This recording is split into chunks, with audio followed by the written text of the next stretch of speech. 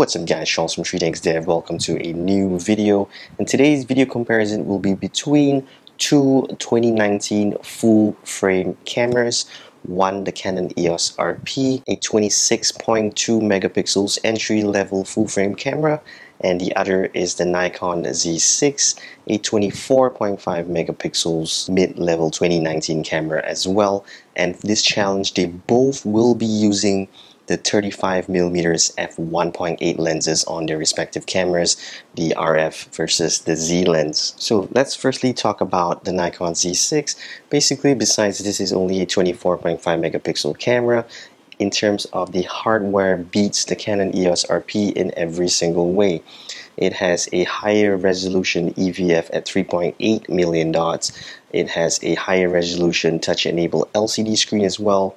It has better battery life, a backside illuminated CMOS sensor, and is also using the Speed 6 processor. So really good, fast, all-rounded camera. In terms of video specs as well, it can shoot 4K 30 frames per second, 1080p 120 frames per second, and if you're going to use external recording, you can get 10-bit and analog out of this camera. So really good camera, well worth the money. Body plus this lens about now would cost about $3,000 US. So right now I'm going to swap over to the Nikon Z6, and then we're going to talk about the Canon EOS RP. Okay, so let's talk about the Canon EOS RP. This right now, like I mentioned, is the cheapest full frame camera in the market right now, coming in body only less than $1,000 US. This is even cheaper than the Sony A7 II and the Canon 6D Mark II at the moment. I think this started dropping ever since the launch of the Canon R5 and the R6, and this is using the 35mm f1.8 RF lens. It's a really cheap lens. It's basically the cheapest RF lens among all their RF range lenses. So it is really light. You can feel that it's a bit plasticky, but it is really light, not weather sealed. And the main thing that annoyed me when I got this lens, when I put it onto this camera for the first time, I didn't take off the lens cap yet, and this is what happened.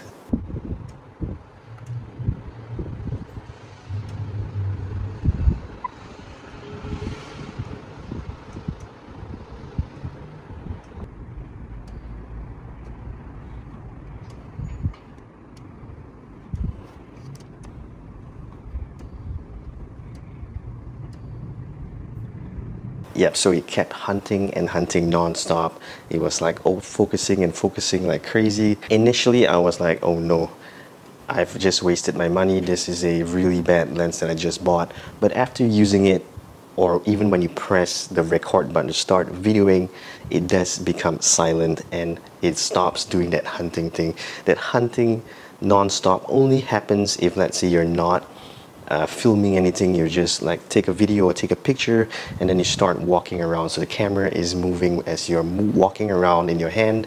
It will start non-stop going in and out of focus, and it basically protrudes out by about 1 inch. So that's pretty annoying, but overall video picture qualities are fine. When you press the video record button to start recording your videos, the autofocusing becomes silent and really nice. As you saw in the previous clip, it was actually pretty nice. So this is a 26.2 megapixels camera, entry level of course. Not much things to talk about, but I think the edge that it has over the Nikon Z6 is that this has an articulating screen, which is of course more convenient in so many ways. And also in video mode, they have eye detection. So the Nikon Z6 in video mode only has face detection. In normal taking photographs, then the Nikon Z6 has the eye and the face detection autofocus. So this is the lightest camera, one of the lightest full frame cameras in the market. Pretty nice ergonomics with this lens. Unfortunately, it is pretty light. I liked my cameras to be a little bit weighty. So previously when I was using the 24 to 105 millimeters, that felt really good in the hand. This lens has OIS and this body has EIS, whereas the Nikon Z6, the 35 Z mount lens, does not have any OIS.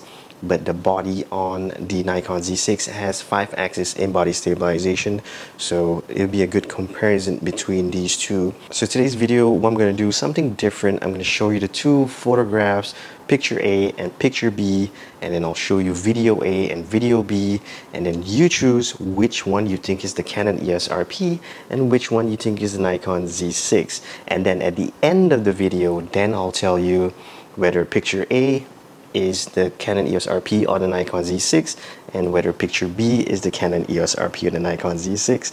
Then in conclusion, I will tell you which one I prefer at the same time, and then we'll go from there. So let's take a look at the two pictures and videos right now. Your silhouette on the horizon, you keep your feet up off the ground. I don't know if you've been hiding. Yeah, I can't believe just what I found. Like the water, you can crash into me until you're all that I have left. And like the wind, I'll let you breathe into me until you've taken every breath. But do you feel alright tonight? Will you stop me if I can't restrain? Yeah, I can't be alright tonight to these feelings that I can't contain. Break away.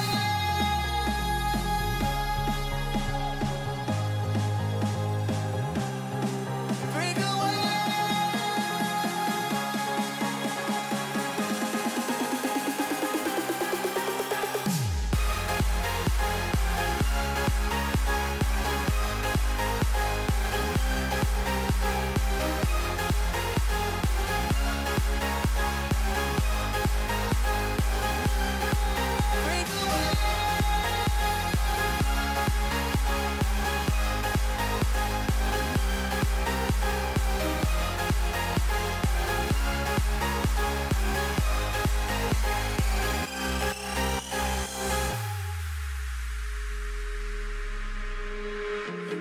Take it now or leave it, 'cause I can't keep coming around. But what we have can't be defeated. Yeah, and nothing here can hold us down. And with the storm, I'll hold you close to me. I'll never let you feel alone. And when the distance makes it so hard to breathe, I will make you feel at home. 'Cause do you feel right tonight? I won't stop you if you can't restrain. Yeah, and we can make it right tonight if we let the things we can't contain break away.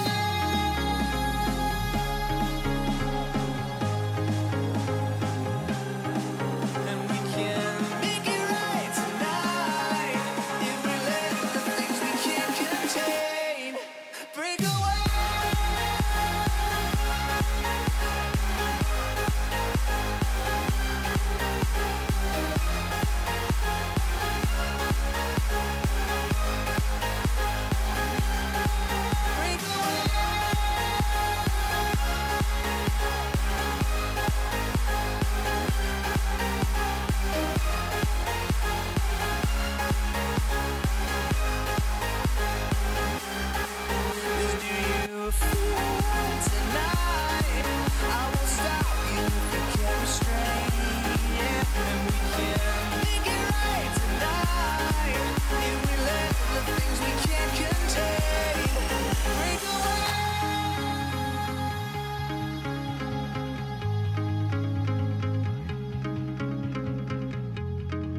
Alright guys, so were you able to tell the difference between the two? I'm gonna leave a poll right up here and give me your answer. Did you think that picture A and video A's were from the Canon EOS RP or the Nikon Z6, and picture B and video B, was it the Canon EOS RP and the Nikon Z6? So quickly hit the poll. I want to see what most of y'all guys have chosen before I give you the answer. So 5 seconds. 5, 4, 3, 2 and 1. Okay guys, so picture A and video A, basically the answer is the Nikon Z6. So how many of you got it right? And of course, picture B would be the Canon EOS RP. Basically, I did do a breakdown of the scores on what I choose at the end of the day.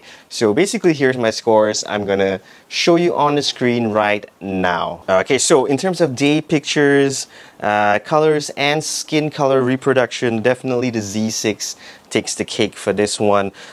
In the videos where I do manually color correct the pictures, they can come out looking pretty nice, but it does take a lot of work because the pictures and the videos on the Canon EOS RP, they always come out slightly darker than the Z6. The Z6 with their backside illuminated sensor gives a really nice bright color reproduction, brightness reproduction as well. So for colors and skin color, the Z6 takes it. For sharpness, this is pretty well matched between the two. I took like some close-up shots, and like even in the first picture, the details were all really nice and clear. So for sharpness, I gave it a draw. In terms of dynamic range, like I said, definitely Z6 wins this one as well. For bokeh in the pictures, I think they're pretty similar, so I gave that a draw as well. So now we come to day videos. So day videos, for colors and skin color reproduction, the Z6 takes the cake for that one. The RP, as you saw, for the skin colors, video B, I don't know if you want to go back and look at it, it did come out really nice as well. That is because I took a little bit more time to actually color grade the video to make the skin colors look really nice and natural. So it is possible to do it on the RP, but it takes a lot more work than on the Z6. So stabilization, the Nikon Z6 with the 5-axis in-body stabilization versus an RP's OIS plus EIS, I think pretty similar. That'll be a draw there. Dynamic range, for some reason in the video, if you look at the video where I was filming the EM1 camera, surprisingly enough, in terms of dynamic range, the RP looked slightly better than the Z6. If you want, you can watch back, but to me, this is how it looks.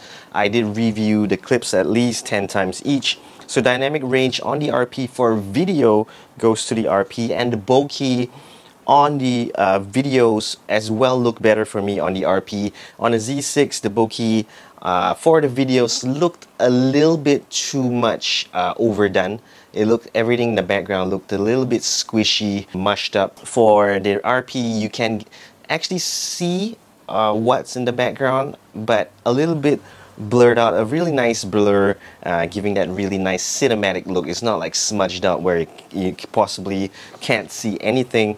And then in terms of autofocusing, straight up draw for me for that one. So night pictures, surprisingly enough, for the colors, you can take a look. It's very bluish on the Z6. I did take about 5 to 6 shots. It always came out that blue. So RP takes the cake for that one. But in terms of if you were to do auto correcting on the RP, will look worse because it's really grainy. In terms of the grain, the noise, the Z6, even if you were to auto color correct it, the Z6 would turn out better. But straight out of the camera, the RP wins for the colors. Dynamic range, of course, goes to the Z6. Like I said, when you correct the colors, the Z6 is actually looks less noisy than the RP. And then we come to night videos. The colors started off on the Z6 as a little bit bluish, and then it seemed to, I just waited there for a few seconds, then it started to get the correct, very nice bright colors, so I'll give it to the Z6. Dynamic range on the night videos, as you can see, that one definitely goes to the Z6. So that is my conclusion. I want to hear what you guys have to say between these two cameras. So overall score, Z6 wins with 6 points. Second place is draw, 4 points, and the RP comes in with 3 points. Pretty much what I imagined, because even in terms of the pricing, the RP versus the Z6 does cost double the price of the RP. So I think 6 points to the Z6, 3 points to the RP definitely ×2 as well. In terms of the pricing is also ×2. So yeah, basically that was it, guys. Hope you enjoyed this video. If you want to see any comparisons between the cameras that I have, you can let me know and I'll do a challenge. I did do a few challenges as well. If you want to see the Z6 versus the Sony a7 II with a really expensive $2,000 lens, you can click this at the top here, the right hand side of the screen. So thanks guys for watching. Leave some comments. I want to hear what you guys think, whether my assessing was good enough. So see you in the next video, guys, and peace.